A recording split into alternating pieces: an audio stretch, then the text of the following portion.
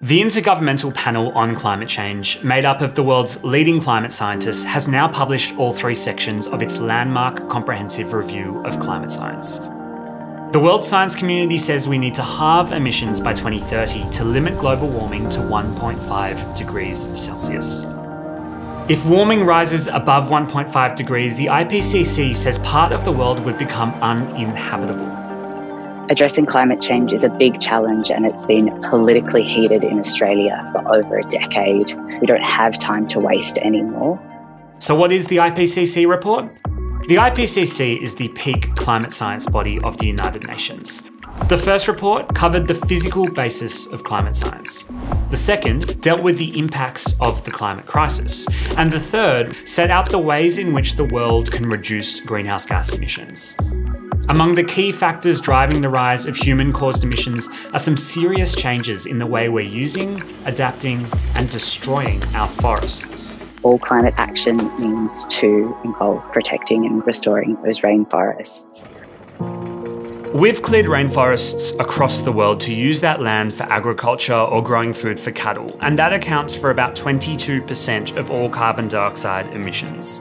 If we curb deforestation and restore our forests, between 9 and 11 billion tonnes of carbon dioxide a year could be eliminated. This is happening right here, right now, on our doorstep in northern Queensland. This is the only part of the world where 2 World Heritage Sites meet, the Daintree Rainforest and the Great Barrier Reef. It's an amazing part of the country. I'm looking for people with interesting solutions to what the report says are some extremely critical issues. Can I get a return ticket? The Daintree Rainforest is 1,200 square kilometres in size. That's the same size as the entire city of Sydney. It's 180 million years old, 40 million years older than the Amazon rainforest. Interestingly, there are more tree species in 1 hectare of the Daintree Rainforest than there is in the entire United Kingdom. Because of its age and location, this land is incredibly fertile. A local told me you could stick a chopstick in the ground and something would grow. In the 1950s, the Queensland government carved up sections of the surrounding rainforest and cleared the lots to make space for sugarcane and herding cattle. But there's an interesting plan to buy back some of these lots and reintegrate them with the surrounding Daintree Rainforest. You know, it's been flogged with cane farming. It was really heavily ploughed, worked over, fertilisers added, so the ground's really not the best for planting. Nestled just off from the main road lies an old sugarcane farm. Since 1999, the Rainforest Rescue team have been purchasing properties or working with landholders to convert the damaged land back into fertile forest. This transforms it into a lush, connecting nature corridor for native plants and animals to move back in. And why is it so important for us to be keeping these rainforests alive?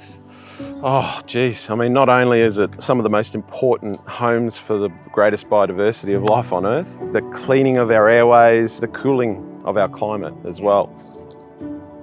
Justin is a land manager at Rainforest Rescue and explained to me that the work that's carried out is carefully planned and monitored by ecologists and land experts, as well as members of the local Indigenous communities for which land rights of the Daintree were recently restored to. Same as some of the local Indigenous families will come and help too and talk about some of the trees that they used to see around the area. We're just continuing that corridor so the life can keep moving down into the low country once again. To start seeing cassowaries cross the road again, that'll just be the bee's knees. That's a sign of success? That's the sign of success. This is from our tree plant day in 2021, and this is almost a year old now. The site is truly impressive, and Justin's right, everything grows at an alarming rate up here. The tree saplings were only planted in 2016 at a mass volunteer planting event, and today, many of the trees are towering over the once decrepit site. To get a good idea on how tall some of the trees can be by 3 years' time, it's just next door. The amount of life now that comes into here is phenomenal. A lot of rainforest animals, they don't like open space. They want corridors to fly through for safety. They want to feel confident they can dart through all the trees and look for a feed nice and easily. But before the annual planting events take place, the tree saplings have to be grown from seed at a nursery in the heart of the Daintree. Maureen and a team of volunteers collect seeds from the ground of the rainforest and cultivate them in a greenhouse at a rate of 12,000 trees a year. Since 1999, Rainforest Rescue have converted 39 properties. In 2021, after 11 years of restoration work, a large 28-hectare property, that's 28 football fields, was officially granted nature refuge status by the Queensland Government, meaning it is now protected from development forever. The lot was renamed Kurunji Bubu, which is the local Yalanji language for cassowary land. Tell me about the significance of the area to Indigenous people. Some of the local clans that moved through the area used to camp over here as a bit of a stopover camp. Some of the elders around here were children walking around in this rainforest.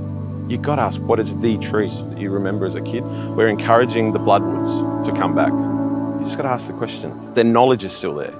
That's part of healing. It's not just about the ecology, it's the people. Finding that balance between us and the environment, once again, that's the most important part. Yeah.